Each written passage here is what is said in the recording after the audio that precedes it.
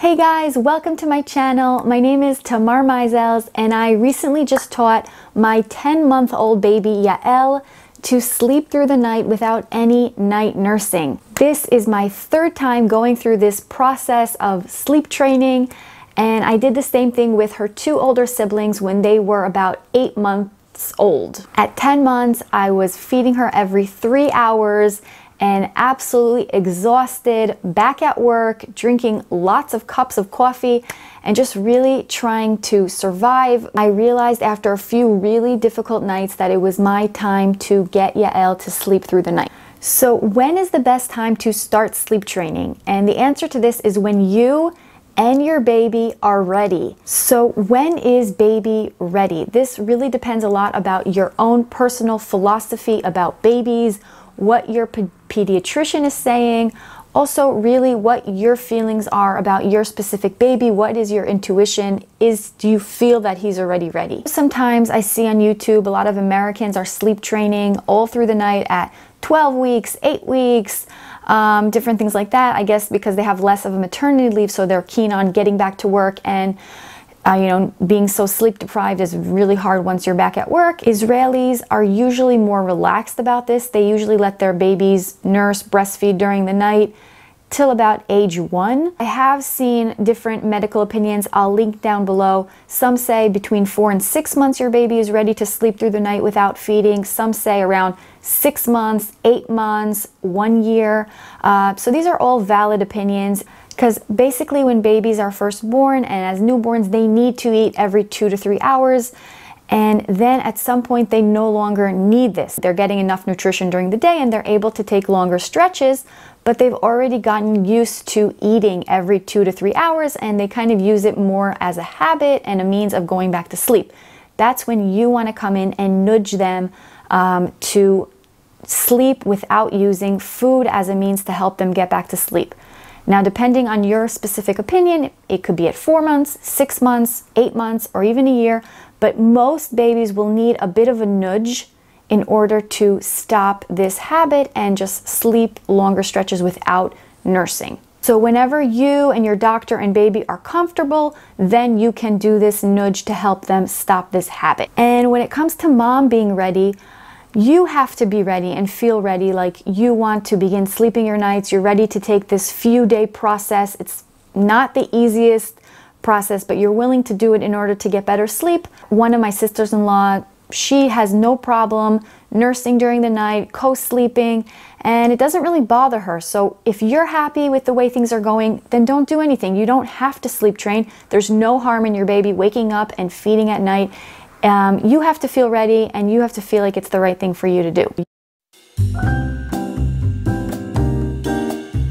Okay, so let's get into some of the steps. Now, the first step is to become convinced that this is the right thing for you and your baby to do. Read, research about it, talk to your pediatrician.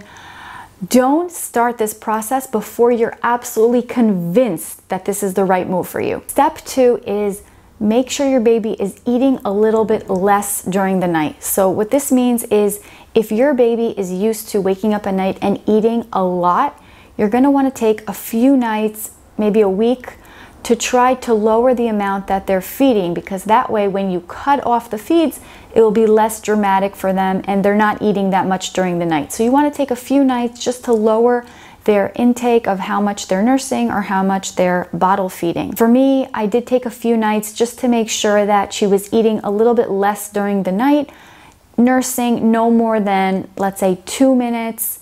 And that way I knew that when I was going to cut off the meals, and even a dream feed, at this age they don't even need a dream feed, or I don't even suggest you leave one meal.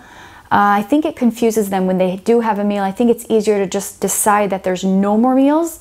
So take a few nights and lower the amounts. And third one is get a mental coach. Now, this doesn't have to be a professional sleep coach that you're paying. It could also be a friend of yours, a mom, a sister, someone that could kind of hold your hand mentally and help you and tell you that you're doing the right thing.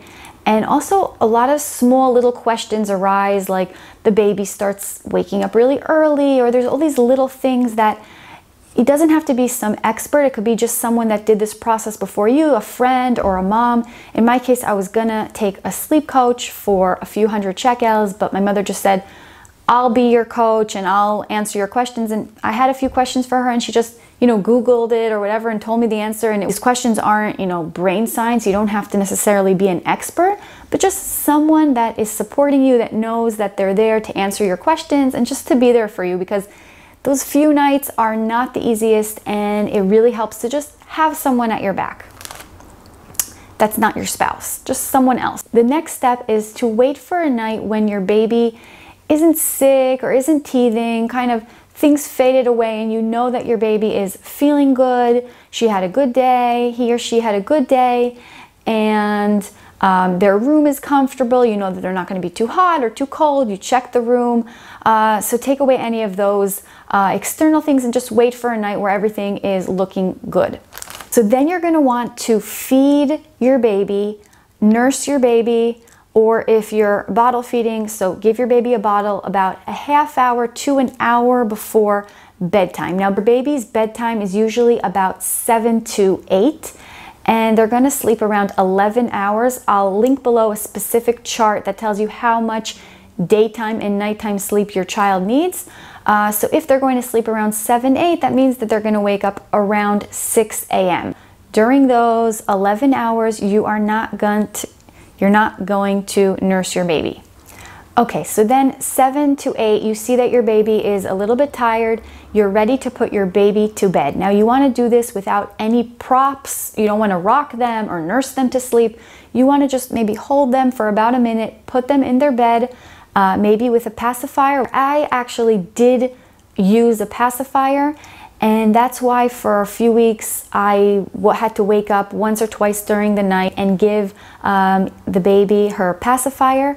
And either you're going to want to do this process without the pacifier, meaning put them to bed without the pacifier, or if they like using their pacifier, you're going to want to get them to learn how to pick up their pacifier in their bed and put it in their mouth. Okay, so the next step is, at this point, if they cry, what you're going to want to do, and this is the same thing you're going to do during those 11 hours. If this happens during the night, your baby's going to wake up, want to eat, want to be calm down. And what you're going to do is you're going to take about 1 minute or maybe 2 minutes, and you're just going to wait. I know it's hard. You just have to listen to your baby cry. And after about 1 or 2 minutes, you're going to go in for about 20 seconds, just pat your baby, put the pacifier back in, calm them down, and then you're going to leave. And then you're going to do this each time. If it happens again, you're going to add to the minutes. So I did 1 minute, then 2 minutes, then 3 minutes. I saw some increments talked about 5 minutes and then 10 minutes. I was a little bit soft and I wanted it to be calm. So even 1 minute, 2 minutes was really hard for me. So I did with smaller increments, about 1 minute, 2 minutes, 3 minutes. That was enough for me. Within 2 nights, she really got it and was just going to sleep by herself. Okay, the next point is to be consistent. Now this is really hard. You're hearing your baby, cry for those few minutes, and it's really, really hard, but it really only takes a few short nights. For us, within 2-3 nights, she was sleeping the night without feeding, occasionally needing a pacifier, which I explained earlier about. And about being consistent, my sister-in-law, who has 9 kids, when she was giving me advice when I was trying to do this process with my first son, she said to me, you have to be consistent, because if you're not consistent and you give in and you feed them and you hold them and you pick them up, whatever you do to calm them down, then all their crying that they cry those few minutes, or those crying that they cry even longer, then all their crying was in vain, and you made them cry for no reason because you weren't trying to teach them. If you're in the process and they're crying for a few short nights and you know that the goal is to get them to sleep, which is great for you and for them, then you really have to be consistent and make sure you don't give in to make it all go to waste. And 2 final tips is, the first one has to do with scheduling during the day, nap time and food time. You want your baby, if he's at home or if he's in daycare, you want him to have a pretty set schedule when it comes to napping and eating. And of course, you could be flexible, but you want it to be pretty much set so that you know that he's getting all the calories he needs during the day, and also not napping too much during the day so that he could sleep as much as he needs, basically 11 hours during the night. So you could look, I'm going to link below how much they're supposed to sleep during the day. If it's 2-3 hours, make sure that they don't sleep more than that so that they won't be sleeping too much during the day. You really want to make sure that you're with the windows of your baby's age. And the most important tip is that you have to be realistic with your baby. There's gonna be nights where they're teething, they're not feeling well, they wake up early, and they could still have difficult nights, but at least at most nights you know that you're going to be sleeping good and your baby's going to be sleeping good. But you have to be realistic. They're still a baby and things can happen, and this time really does fly by, and we want to enjoy it as much as possible, and remember that they're just babies. Hopefully really soon you and your baby will be sleeping much better during the night. Hope this video was helpful to you, and if you enjoyed it, please give it a thumbs up. See you next time.